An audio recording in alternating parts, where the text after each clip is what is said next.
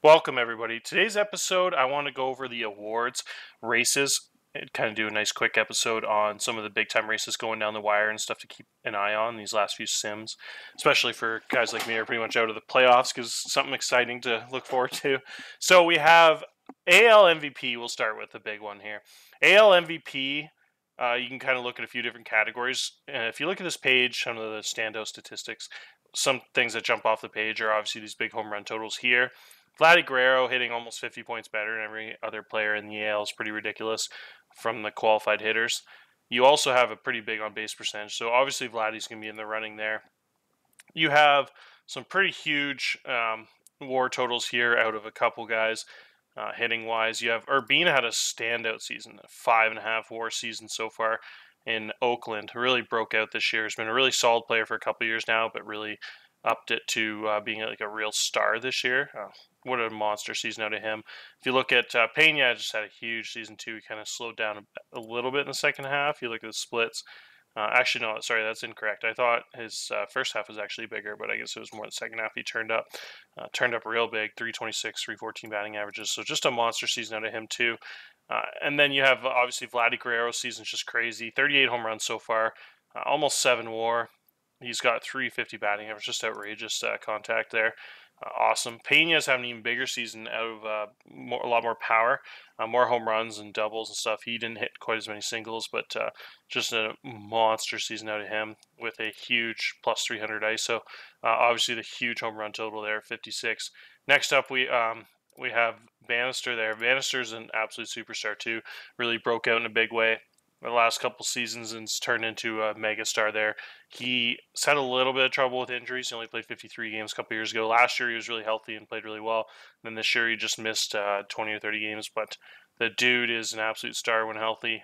Really upped his power this year. A big change you can see. He had almost 75 points to his ISO there. So just a huge season out of him. And then obviously Bellinger, who's probably the front runner for the award. Bellinger had a monster 53 home runs so far. Just his 500th career home run too, which would be a huge deal. Really give him a lot of publicity in real life if he hit that right down the stretch of an MVP race, which is pretty crazy. 32 years old. Dude has a chance to get like 700 home runs in his career. 355 ISO at this age. It's just insane. 355 ISO is like you see his career numbers is just off the charts there. As pretty much as good as in that 12 WAR season he had, so I guess he was just a little better stealing bases and defensively that year. 212 WRC plus that year. That's just crazy. So obviously Bellinger's probably a good pick. Bannister has a pretty good, pretty monster season too, but he isn't in the playoffs, so Bellinger does have that kind of tiebreaker. Pena also, the teammate Bellinger, he doesn't quite have the defensive WAR. So he has like a 1 point lower in WAR total, but traditionally this is pretty big offensive award, and statistically his offensive numbers just crazy. Him and Vladdy both just been insane, and Urbina there has obviously had a really good year, but and pitching wise, I mean, you just kind of we'll take a glance at the LMV or Cy Young after, but I think JP Massey has a pretty good argument too to be in the running. I think he'd have to probably make the playoffs to have a chance to win MVP.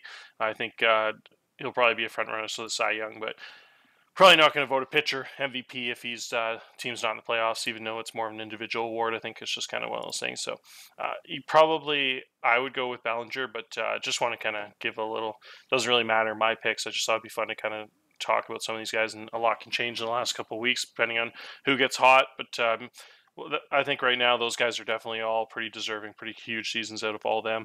The qualified rookies for Rookie of the Year, this award is pretty interesting in the AL. I mean, I think we're going to have a runaway winner here in Jim Spar. Jim Spar is just crazy. He's turned into a star pitcher even faster than I thought he would. His control really played really well this year. He only walked 9.9% of guys after walking 13% of guys last year and only Double-A. And then he jumps up to the majors and cuts his walk percentage. Sure, a lot of that has to do with Adley Rutschman being such a good catcher, and his control did go up rating-wise too, but a combination of those two things really improved on that.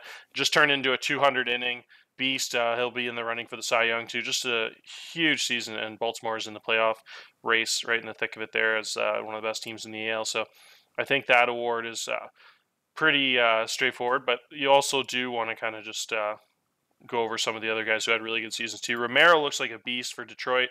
I think this is a guy that could probably hit 50 home runs in a season with his power rating.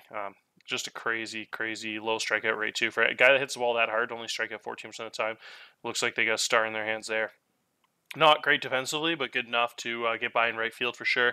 And almost a 50 contact tool. So he should make enough contact to be able to put up some Joey Gallo type seasons. Probably like 4 or 5 WAR, like 50 home runs type things. I think Detroit Stadium's a little tougher to hit home runs, so it might neuter those numbers a little bit, but would expect a pretty similar career to Joey Gallo there. Some big seasons, a lot of 3-4 WAR. Guys like that are so consistent. They have good eye and good power, and good avoid K really helps too. They're just always going to hit. Even if they only hit like 190, 200, they're going to be productive just based on how well they take plate appearances, and they're always going to get their 20, 30 home runs minimum, even on a bad year. So just a really beastly player there. Seymour had a huge year for a playoff team there in Houston. Well, not in the playoffs yet, actually. It's a pretty tight race, but they're seeded to be there. Seymour is a freak. Seymour is like a center fielder playing right field. They got Bellinger and him both with 65 range. They're both really good athletes and both play center. He's been playing a lot more corner this year. In 120 games, hasn't really played much center at all, but could play there probably on some teams. 20 home runs out of a guy with that kind of athleticism. He only stole 5 bases, but he probably has potential to steal a little bit more. But yeah, that guy had a really nice season there. Next up, we have Balnick, who really broke out. This is a monster season out of him. Guy hit almost 320, showed some major power, over 200 ISO, 145 OPS plus, 2.7 WAR in only half season there. 70 games is just crazy. So Balnick had a really, really monster year.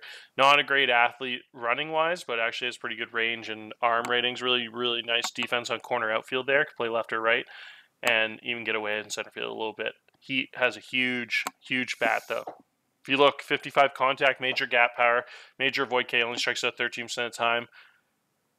Big time power too, should be able to hit 20, 25 home runs most seasons with that ratings, maybe as much as 30 if he played a full 150 games. Really, really, really good mid-fifth round pick there from Texas. Huge season there. Kirby had another big year too. Kirby had debuted a little bit last year. Always really successful, like AA, AAA players you can see here.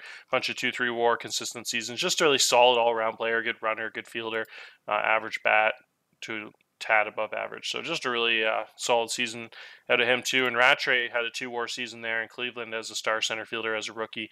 Had 70 range, big time runner, huge base runner, stolen base combination, huge avoid K, only struck out 15% of the time, hit 245.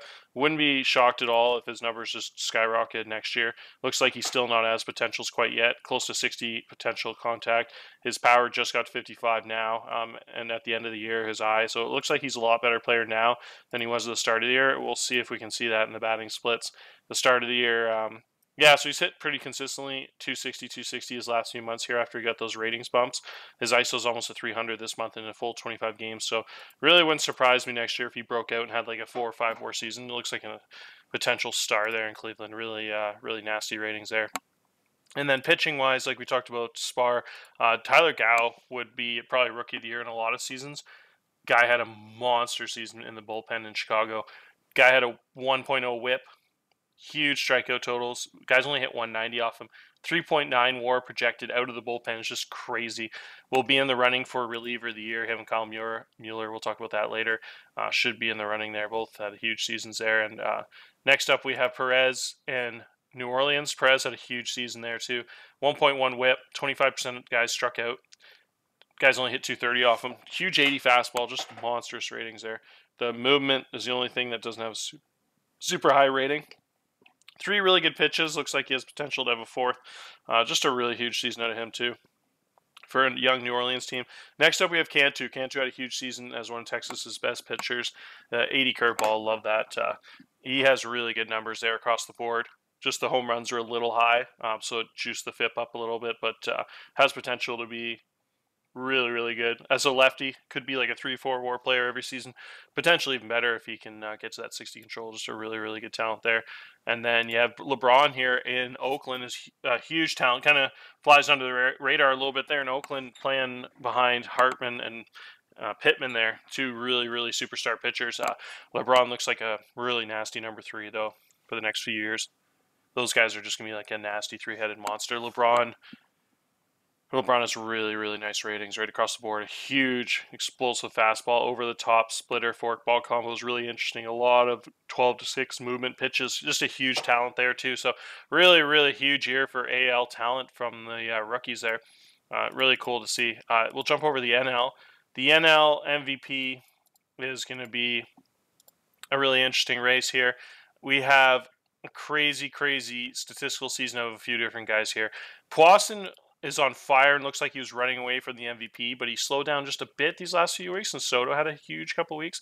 So if you look at the WAR totals, Soto and Tatis have made it a little bit of a race, and doesn't look like a unanimous Poisson right now. If you look at the WAR totals, you just have so many guys that had just huge seasons. Tatis, Leto, Freeman. Like Freeman had 149 RBIs, and there's still 2 weeks to go. Just a crazy, crazy total. The guy hit 320 in his age 38 season. Just insane. 7.0 WAR, on pace for 7.6. Just a monstrous year out of him. Out of a first place Atlanta team. Poisson's also in a first place team, so it's going to be really hard to win that award over Poisson. The guy having a 315 ISO as a shortstop with elite defense, 25 bags, stolen there, and almost 50 home runs. So, I mean, that's just one of the craziest seasons you'll ever see. That's like a prime A-Rod type statistical season.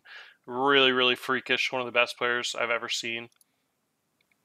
So he's been my pick all season. He started hot, just never slowed down.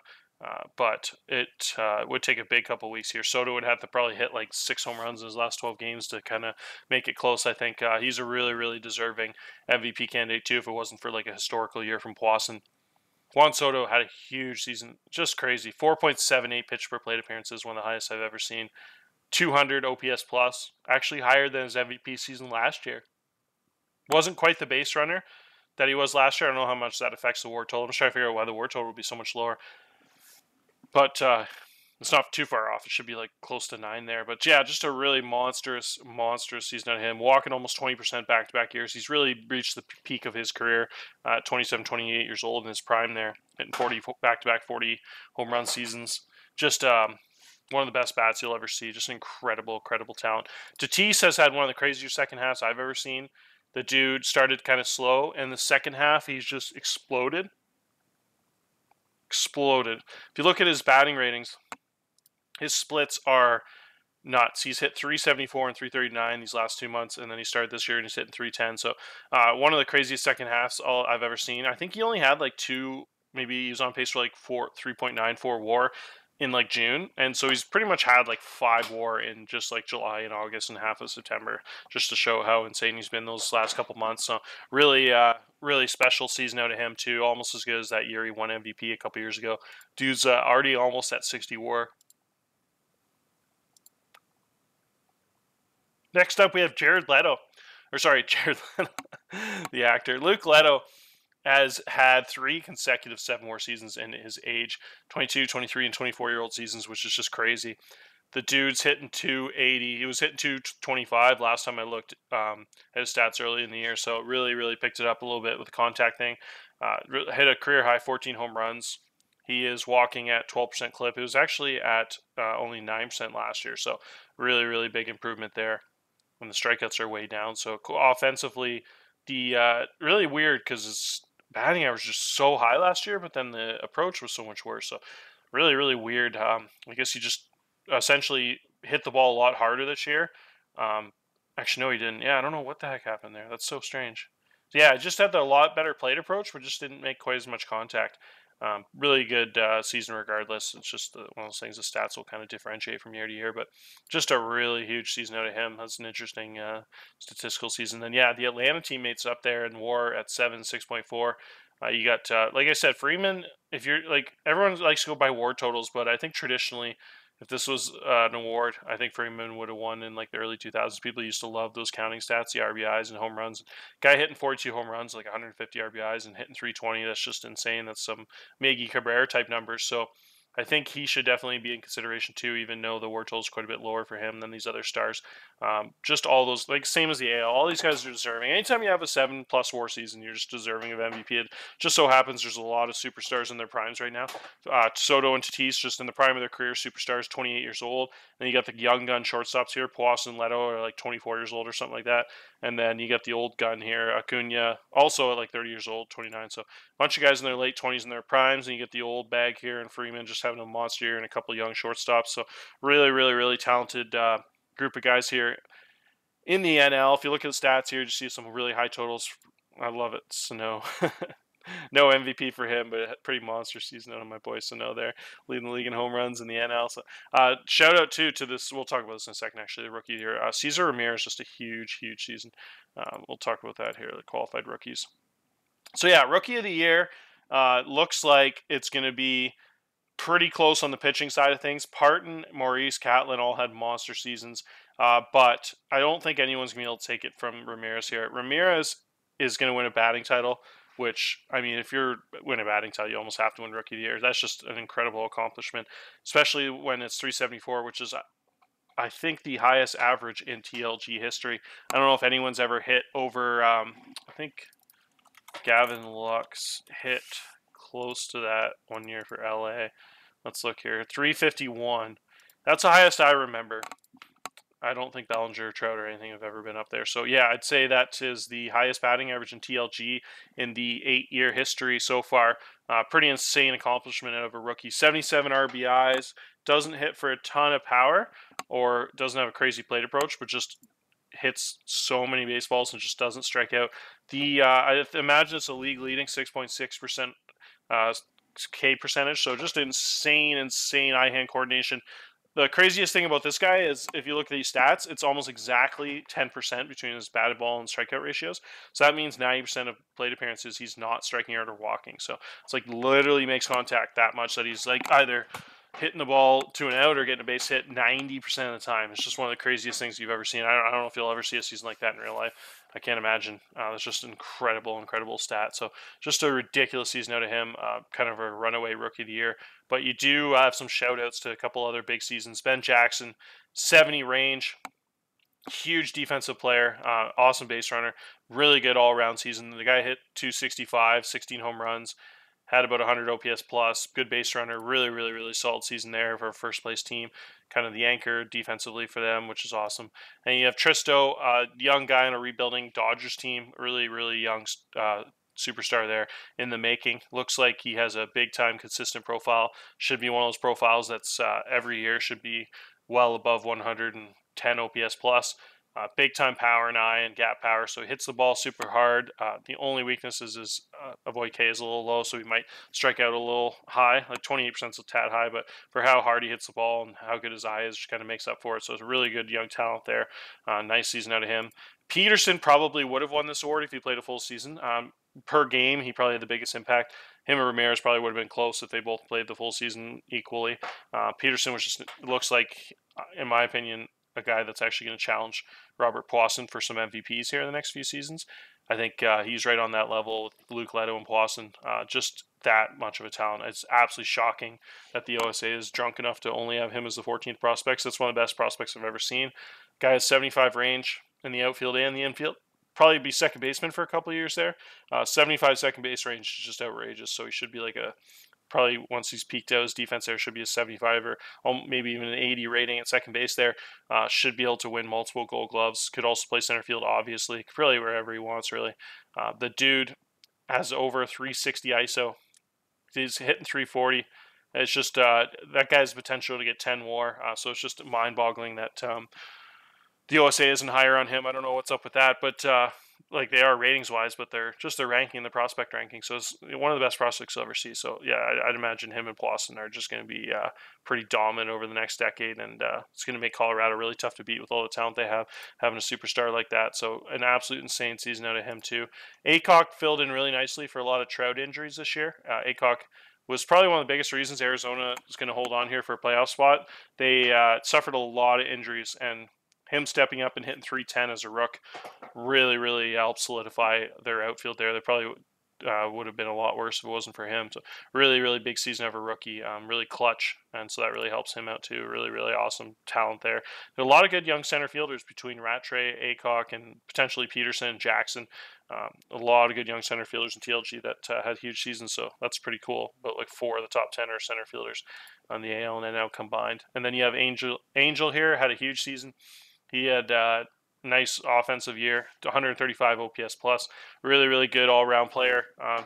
Actually, I shouldn't say all-around player. He's not really good defense and running, but just really good all-around offensive profile. More so. Really, really nice 7% strikeout, which is just crazy. Another guy, it's like Ramirez, one of the lowest you'll see. Some of these computer-generated guys, the computer-generated guys you'll notice in Out of the Park, they seem to make too many guys that have really high void K and low I's. Seems to be these weird approaches, and they just put up these crazy seasons that aren't super realistic. Like there's like nobody in real life that puts up big power with only like 6 or 7% strikeout percentage, and then doesn't walk a lot. Because usually like goes hand in hand. Like you don't really have too many guys that would have really high void K but like a low I, because generally you'd have to be good at one to be good at the other. So a guy like Soto in real life is going to strike out a lot because you're taking a lot of pitches and you get a lot of 2-strike counts. You're going to take a lot of strikeouts, but generally just it doesn't make sense for a guy to only have like a 35 I but like a 75 void K. Because like I said, they're kind of like a similar rating. So it's really always kind of interesting to me. So once you get in the future and you get more of these computer generated players, you get some weird seasons like Ramirez is that just kind of always kind of stuck out to me. But anyways, enough about that. Really, really good season out of those guys. And then pitching wise, we have Parton was a starter for almost most of the season, I guess, 2/3 of the season, and had some really good numbers. Almost 3 WAR in Colorado, which is always tough for a pitcher. Really, really good profile, 3 really good pitches, really good ratings across the board. Has really nasty mentals too. So just a guy that's going to be a really big impact player. Colorado has so many young stars, a really big talent pool they built up there. Should be tough to beat. Maurice, my guy, had a really legendary relief pitcher season. Guy struck out 42% of guys, 146 batting average again. So I think the innings number wasn't super high on him. Well, it's still pretty high for a reliever, but just compared to some of the starting pitchers. But one of the best relief pitcher seasons you'll ever see of a rookie. 2.3 WARs, just pretty outrageous for a guy that didn't come up until like the end of May or something. I was trying to be a little cheap on his manipulation for his service time, so tried to save him another year. But really, really huge innings totals when he did pitch. So he pitched almost 90 innings, playing only about 3/4 of the year, 2/3 of the year. So really huge season for me. Getting a little bit cold lately, but until recently, I think his FIP was at like 1.9 or something crazy. So it's a really, really nasty talent I have there coming up, which I'm excited about. Catlin is even kind of in that same tier, even with Maurice when it comes to the ratings. Has a little bit more control than Maurice. That's a big difference. Both guys striking out about 41-42% of guys. So really, really similar talents there. Both lefties, both electric stuff. Catlin's actually got the higher ratings, but Maurice has the third pitch. So depending on what you like better, that control or that really high rated third pitch, really interesting to see which one of these guys has a better career. Both guys should be really, really nasty regardless. Love the season out of Catlin too. A bunch of Colorado guys in the running here, which is cool. Jeremy Russell had a huge season in Washington, really helped solidify their bullpen that's been really weak the last few years. He should be really big help to change that in the next few years here. Struck out 41% of guys, like those last few guys we mentioned. Throws really hard. He's a fan favorite, which really helps. Guys only hit 211 off him, so really big talent. Monstrous 120 innings. Really, really ate a ton of innings there for Washington. A pretty decent statistical clip. So huge season out of him. And then you got Mike here and Pittsburgh. It looks like one of their next really solid starters. This guy's been a starting pitching factory here, and they've had a few old guys start to regress there. They got rid of Abreu. Looks like Beaver's kind of getting old there, so nice to see some young arms coming up, and should just continue the trend of Pittsburgh being one of the better pitching teams in baseball each year. Got a lot of young star pitchers coming up. He's one of them. And then next up, we have another reliever for Washington. So just a huge season out of those NL relievers. A lot of guys on here. Everyone's pretty much reliever except for Horner, and Parton started the year as a starter. So really cool to see all those good young pitchers in TLG. Should be nice for the future for a lot of teams here. And then just kind of looking at this page, looking for anything we might have missed. You got a nice season out of Teague here, another Colorado guy. Only had 1 WAR, didn't have much power, so that kind of hurts the WAR total, but really solid shortstop for a playoff team that hit 270 and stayed healthy most of the year. Pretty cool stats out of him. Nice season. And then you got a big center fielder here in first place team in St. Louis, had almost 2 WAR. just a really good defensive player that hit for quite a bit of power. Only has 45 power rating, but did hit 21 home runs, which is pretty interesting. I probably would have expected like 8 or 10. So interesting to see, especially as a ground ball hitter too. Really interesting to see how much power he hit for. The base running was really low for some reason, but yeah, really interesting season out of him. Really solid though. Good, nice 2-WAR season on a playoff team. And then I really like Drew Bowser too. That's another guy that didn't hit too well. San Diego's always a tough park to hit in, but really nice young talent. I've always tried to keep an eye on, see how he's doing. So really big time seasons out of the rookies of the year. And I think this video went so long, I don't think we'll do the pitchers for the Cy Young and a couple other awards. Maybe we'll do pitchers and defense next episode. This one went a little longer than I thought. I guess there was just a lot more good players than I expected. When I first started the video, I knew there was a few good seasons, but the rookie of the year races had a little more depth than I remembered when I last looked. So really cool to see all those guys be contributors, and just no easy picks this year. Just I know, like I said, like Spar is kind of an easy pick in the NL, just like an absolute monster. Ran away, or sorry, in the AL, ran away with rookie of the year there. It's just can't really vote anyone else when Spar put up those numbers. Kind of been some big rookie seasons out of pitchers in TLG, if you think about it. Spar this year. Last year you had Soto in for the White Sox, had a huge year. And then I think way back in 2021, you had the Cy Young and MVP out of Patino in San Diego. So really interesting how many good young pitching seasons there's been. Really nasty. One of the best reliever seasons you'll ever see of a rookie too. And Tyler Gow probably would be a record. I don't think any rookie relievers ever got 3.7 WAR. So really cool to see. A lot of talented players in TLG should fare well for the future. All right, that'll be it for this episode. Next one we'll do the pitching and defense. Cheers.